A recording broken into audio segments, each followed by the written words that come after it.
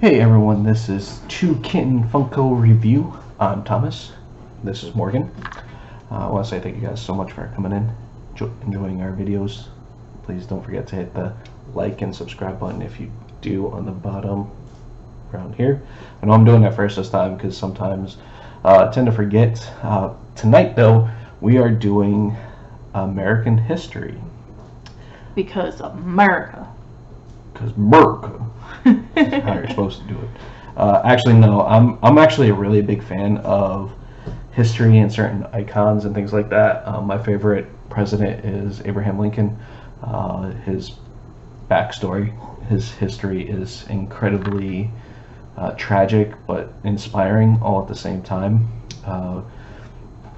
Lost most of his family at a very young age. Love of his life passed away very young age.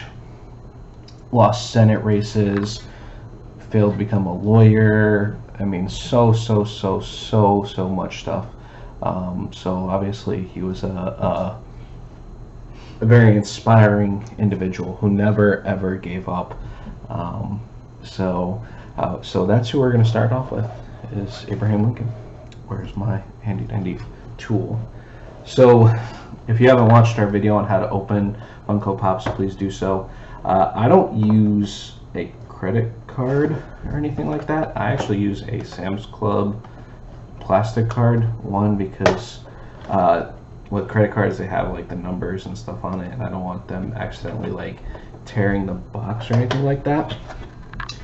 So this is good old Honest Abe, Abraham Lincoln. And this is a Target exclusive, which a couple of these are Target exclusives. He's heavy.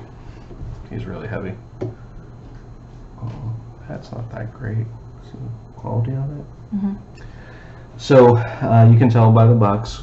We actually we went to Target, we went Funko hunting, and we found these guys. They didn't even have any of them out yet when we went. We actually got tipped off by a friend of mine who was at a Target somewhere else and was like, hey, it happens to be Funko Day. And they took a picture of the ones that they were putting out and showed Thomas, so we ran over at Target to get them, and the guy was putting them out when we got there. Yeah, literally put them out. Yeah. We actually got 2 full sets that day. We got these and the Lion King set. It's not a full set yet. Well, almost a full set. We're missing Zazu. So that'll be a future video. We'll show you that when we have that finished. So I really enjoy this this Abraham Lincoln because, one, he's wearing his stovetop hat, and he's Dapper Dan. If you don't know what that means, look it up. Essentially, it just means he's all buffed out. He's got his French shirt on, and the reason why I know it's a French shirt is because that's what they used to wear back in the day with cufflinks, because they didn't really have modern shirts like we do now. As much so, they were a lot rarer. He's got his semi-esque trench coat on, you can see, and then of course his, is he wearing a tie? I think he's wearing a bow tie. Yeah. He's wearing his bow tie. I'd hate to say this, but I think this might be when he was going to go see the infamous play that he was shot in the head at. But he was shot?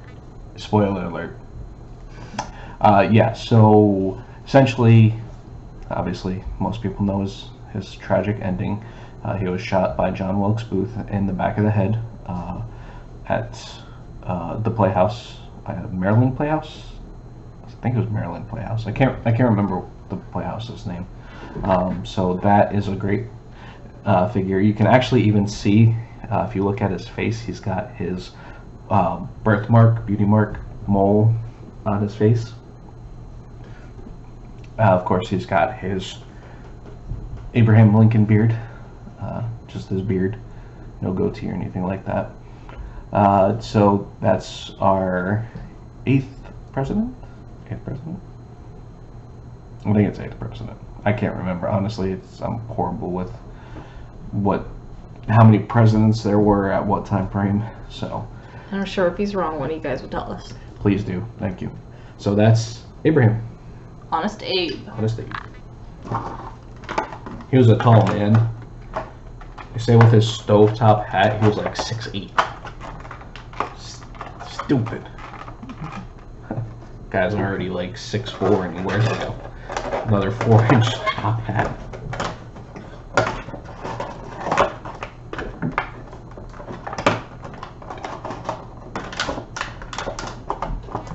I'm struggling. So, while he's struggling with the box, I'll go ahead and do one. Because this is kind of... We both have our own interests, but the American History one was kind of a joint interest. Even though Thomas probably knows more of the details and the historical facts of these characters more than I do. Yeah. So the one I'm opening up is Rosie the Riveter. And again, it's a Target exclusive that we grabbed. I do like on the back of the box it has her famous poster, which is really cool. And then the number, it's not just the number, but you can't, it's not gonna focus, right?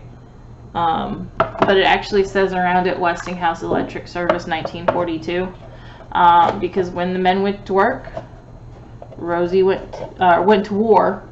Sorry. When the men went to war, Rosie went to work. This is during World War II. Essentially, the first time women were allowed to work.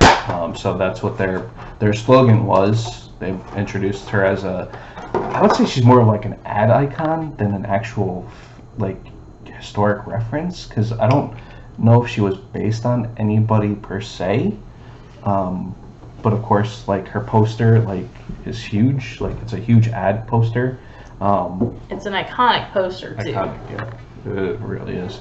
But essentially, the reason why is because the women back then, they actually went to work in the factories to help build the things that the men needed for war. So she was a riveter. So riveters, obviously, if you don't know what a riveter is, it's essentially a tool that used to block in bolts on certain items. Sort of like a modern day drill press now, or things like that, or a impact wrench, or but they call them riveters because it was a rivet. That's what the little instrument was. This is riveting. I know, I'm fascinated by my I had to make that joke, sorry guys. Pun City up in here. But so essentially this was the call for women to go into the factories and help out. Essentially it really started the process into women's suffrage and things like that, because when the men came back from World War II, they're like, no, you don't need to go back to work. And women were like, no, I've been working for the past 4 years, 5 years, because World War II started for America in 1942 and it ended in 1946. Obviously it started way before that for Europe, but for America, that's when we joined in Pearl Harbor. So she is a icon in her own right. So not only do I consider her part of American history, but she's also an ad icon. Women's history too. America history. But she she broke it. No, I didn't break it. That's one good thing about the Funkos is they're plastic, so it'd be really hard to break them. I'm sure there's a way to break them, but we're not going to. Good thing this is our own personal collection. Yeah, so I like that she's holding the rivet. Of course, she's got her arm up like the iconic poster. Of course, got the bandana holding her hair back. And of course, got those 1940s curls peeking out in the front. Her jumpsuit, her work. Jumpsuit. And there's even, the camera's not going to pick it up, but the cord from the rivet is actually wrapped around her shoulder, which is really cool. So, it's a cool... It's like I think it was more, I still think they called them impact wrenches back then, but either way, that's what she's holding, is like an impact wrench. And of course, stand alert. Careful about that. Alright. So we are missing one item in this set. It is another Target exclusive. We couldn't find it at the Target that we went to. It is George Washington crossing the Delaware. He's actually in a boat. If you've ever seen the famous photo, it's a little hard to see, but it's George Washington crossing the Delaware. On the Funko app, if you guys are not familiar with the Funko app. Please. So I'm going to show off this George Washington, our very first president. Now, technically, there's not like a true set when it comes to these. So if you look at the back of the boxes, most of them have whatever the ad icon is, or something specific to that individual. But George Washington and Abraham Lincoln actually are technically a set together. Based on the boxes. Based on the boxes. So don't feel all sorts of crazy if like you pick up one or two and you only want those, because that's, you know, like a set there. So this is George Washington, very first president. His white hair. Wig. Actually, I don't know. This was his natural hair. Oh, I assumed it was a wig because that's what they wore back then. No, this was actually his natural hair. He did not wear a wig. He was a fairly older gentleman in his heyday. So you can actually tell it's not a wig because if you turn it around, you can see that it is in a ponytail tied with a black ribbon. When they wore wigs, they would never tie up the wig because it could destroy the wig and damage the wig because it was a powdered wig. So you wouldn't want to do that. So that's how you can tell. He's also wearing his dress uniform because he was also a general in the war, in the Civil War, or American Revolution, Civil War, two different wars. So he is dressed up in his war attire. Now he actually wore this, from my understanding, pretty regularly, even outside of it, because they didn't really have like true uniforms, you know, back when they were fighting the Revolutionary War. So because obviously they weren't like a true country, so that's why the redcoats, when they came into town, they all wore red coats, so you know that was their uniform. America did not. There was no uniform. So this was technically his soldier outfit, his soldiering gear. But now, you know, everyone knows him as BDUs and everything else like that. So, anything else? He's got a bigger nose than the other Funko characters. He does. He does have a pretty big nose. So. I think he had a big nose in real life. Alright. Big honker. George Washington wasn't one of those historical figures that I really enjoyed. Not because he wasn't an interesting individual. It was more like a, you know, we're going to learn so much about you because you're the first president of the United States and everything else like that, and all of these things. The crazy thing was that after he served his 2 terms, they're like, okay, well, you're going to serve again, right? He's like, nope, I'm done. You know, I did 8 years. I'm done. I can't do it anymore. And everyone sort of looked at him like he was crazy. And he set a precedent up until that point in time that where, you know, most presidents would only serve 2 terms. Obviously, that changed with FDR, who served 4 terms. So at that point in time, they said, okay, well, we don't want a president to serve indefinitely because every other president before served 2 terms. So they said, no, we're only going to allow you to do 2 terms, 8 years, unless something crazy happens, where if the sitting president before you passes away, in the middle, the vice president can take over for that term frame and then continue on for another 2 terms. But it's unprecedented. Next. Okay. So next, all about the Benjamins, baby. So we got Ben Franklin here, not a president. He is holding the infamous kite with a key, and I love that they put him in that little scene in history. He was an inventor. He was a writer. He kind of did it all. He was a diplomat. He was also one of the founding fathers. He signed the Declaration of Independence. Without him, we probably wouldn't have the Declaration of Independence, because from my understanding, he wrote most of it. Like, without, you know, a lot of the ideas were his. Of course, his signature's on it. Yep. He was a diplomat. He went to France. You know, he lived in France for a while. You know, so he had all that.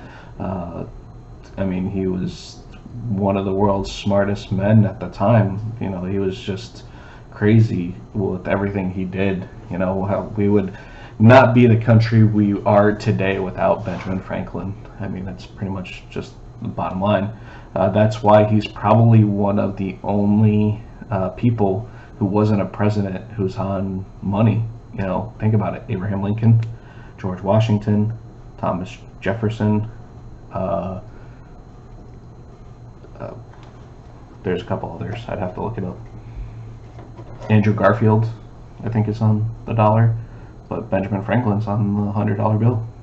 All the other presidents are on 1s, 5s, 10s, 20s, 50s.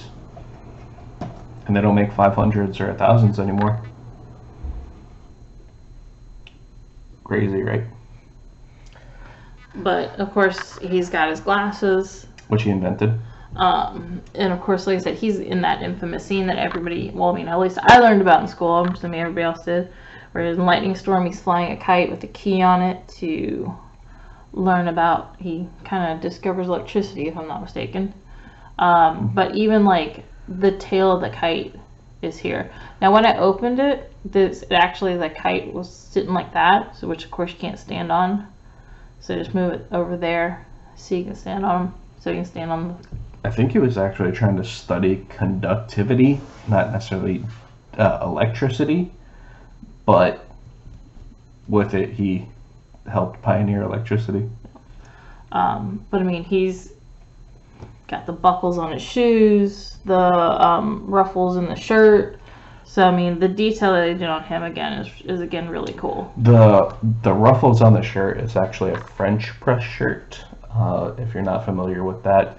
It was essentially what most high-class people wore.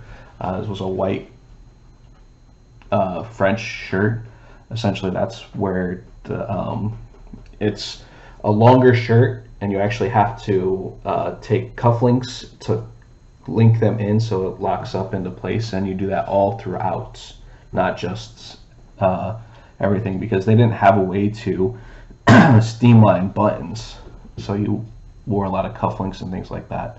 So that ruffling from the shirt is what that was. It was an overlay of the shirt. Called it a French press shirt. Not to be confused with the French press coffee. No, I think it was French press shirt. I'd have to look it up again. It's been a long time. I know it's a... So yeah, that's Benjamin Franklin, and we have one more. Don't forget, Benjamin Franklin invented the bifocals. Without him, you would not be able to see as well. If you need glasses to see, that is. Even if you don't, when you get older, you need glasses. Okay, so next one. I need our handy dandy. Oh, yes, I'll pop it back in. This is Uncle Sam. You might remember him from such famous posters as "We Want You to Serve in the Army." So, I do open the bottom. it was popping up. Nope, it's bottom. So this is actually another Target exclusive. So there are 3 Target exclusives in the set. 4. Well, 3 that we have. Uncle Sam, Rosie the Riveter, and Abraham Lincoln. We are on the search for the Crossing the Delaware scene, which is a Target exclusive. So yeah, here's Uncle Sam. So a lot of people originally thought Uncle Sam was essentially based off of George Washington, because if you look at the similarities between the two, well, the Funko stylings, it's sort of hard to see, Use right? the side picture.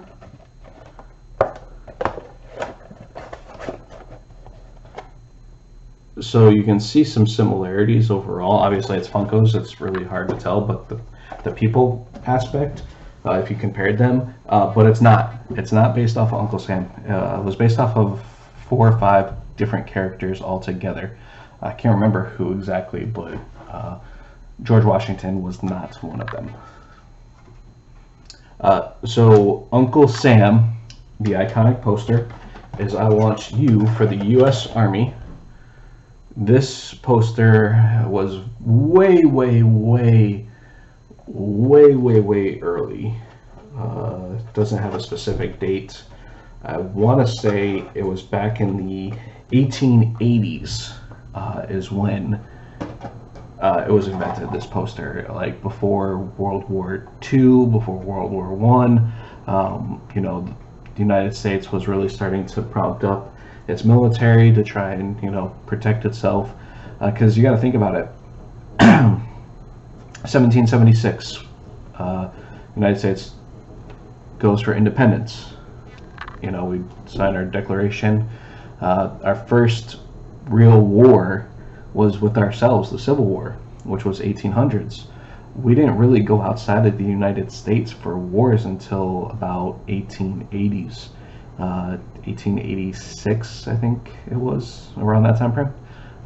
You know, we primarily stayed within the United States. You know, the French Indian War was in Americas. You know, the Mexico War was in Americas. We didn't go across seas. So when they really started ramping up to go across the ocean is when these posters really started to hit. And you saw a lot more of them during World War I, World War II. So it's a very iconic poster. So anytime you see Uncle Sam, most people think of that iconic poster. What's cool about this figure is that you can see from the poster, because that's pretty much what the poster is, right? He's wearing his American top hat. He's wearing his red bow tie, huge stylings. He's got his goatee. He's got the blue shirt. I mean, excuse me, everything about him screams America. Red, white, and blue, star-spangled banner. I mean, it was very patriotic, this figure. So, Stars and stripes. Stars and stripes. Star-spangled banner. So, Thomas has to get one of the kittens. So, I mean, the detail is really cool in this. And, of course, you've got the curly hair and all that. So, I mean, it's, again, I guess an ad icon in a way, kind of like Rosie, but part of our history, which that's one thing I think is pretty cool about the series. And no, that's not a stray animal, that is our cat on Thomas's shoulder. It's my parrot.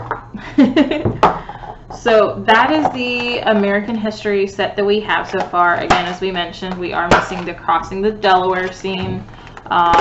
If we get one, we will definitely do an unboxing and show that one to you guys. If any of you out there know how to get one, definitely send us a message. Probably the Instagram is probably the best way. That's how most people have been messaging us so far.